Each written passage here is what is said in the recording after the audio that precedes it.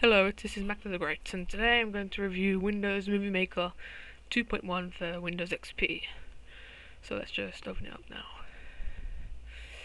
And as you can see, you have a nice smart interface with loads of options to choose. For example, new project, open projects, basically the default things you would have. Later I'm going to go on to all the other tools there is. So Windows Movie Maker is all about editing films and video clips you created, so I'm just going to talk about that now. Now, down here you can see you have a timeline where you store all your video clips and anything else you have. You have a storyboard too, which is for users who've just started. It's much more easier, much more simple. I'll talk about that after too. So, what I'm going to do is import some media, for example some pictures. So here it locates all your pictures and you just choose which one you want. Yeah, bush. And basically what you do is you click on your media, what you want to add, and you drag it to this part here called the timeline. You can obviously change the size and the length of the picture however much you want, just using the drag tool. And you can swap them around. Say if we've got two here, just move it out. You can swap it around and all that. It's really good. So basically you have complete control of your media. And basically you can import your audio music to add to the track.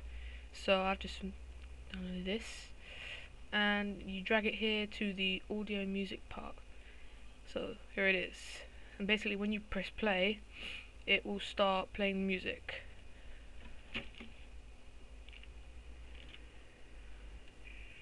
As you can hear there. And I think a really good thing about Windows Movie Maker is you can add titles and credits to start your movie. For example, I'm just going to do title at the beginning. Basically here you type your text and it will appear here, but I'm not sure if you can see it here, but it will say like what you've written down. And basically you can edit what you've written down by adding an animation, for example like this, any others, and you can edit the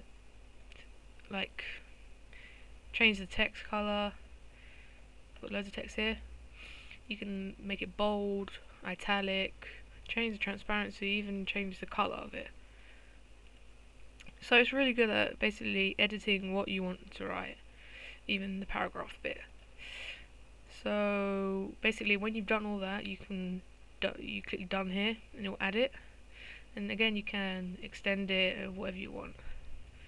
So that's really good about it. Now I think what's really good about Windows Movie Maker is the fact that you can add effects and transitions. So to add an effect or transition, just drag your mouse here to the task pane and click on view video effects. As you can see, I've downloaded loads, but I think when you start you'll have about 10 effects. That's basically what you'll have. So basically you just get an effect, for example this one, and you drag it to the clip you want. So for example this one. And then when you click play you can see the picture has changed and effects been added. Or for example I've done dull, and you can see it's grey. Basically it's just really good. Got loads of effects, but again this is the one I've downloaded. So I think there's a default one that you will have. Let me see if I can find it. Here, grayscale. That just makes the whole picture grey. So yeah, the effects are really good. It's really good at changing a movie, adding special effects. And there's this other thing called transitions, which is basically between two videos you can add a transition to make it like one video to another. I'll just show you now. So here there's view video transitions, and you have loads of transitions here, more effects. Like it's better than the effects, there's like loads more. So basically you just click on the effects, you can see changes from one picture to another. So basically you just add it between two clips like this, and you will see the transition. So that's basically really good. And again, you can download extra transitions. I downloaded all these from the FX archive. If you just go on Google and type that out, it might be there. Yeah, it's really good. And basically, the storyboard is just an easier way of navigating through your media. So here you can see there's a transition I've added. You can swap them around, and the little stars are the effects. You can view the effect. So that's really good. You can also narrate your timeline. It's when you have a microphone and you just talk, basically, and you'll add what you say here. So that's really good. Now, basically, you can add your own video and capture your video from your video camera. Here it's telling me I don't have one, but when you have a video camera, you should have a plug that plugs into your computer, probably a USB device, and it will tell you that to start capturing your video, and that's really good. So yeah, so once you finish a movie, once you've done all of it, you can navigate your mouse here to save it. It's got loads of options like save to your CD, in email, to the web, but I'm just going to stick to saving it to my computer. So just click that, save it to what you want. I'm just going to name mine test. You can save it to where you want, like your videos or whatever, just browse. So then click next, and here it tells you what quality you want. So here it's got all types of quality you can have.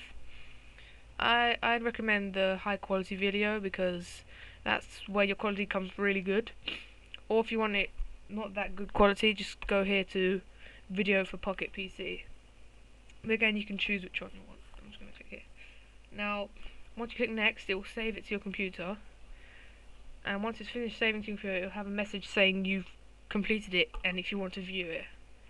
But mine has already been saved, so I'm not going to view it. So basically, that's Windows Movie Maker. It's a really good tool for editing your movies, and I recommend it because it is free, so you might as well download it. It's really good, nice interface, nice simple tasks. It's a really good way to making professional movies. So that's it. Thank you for watching. Please rate and subscribe.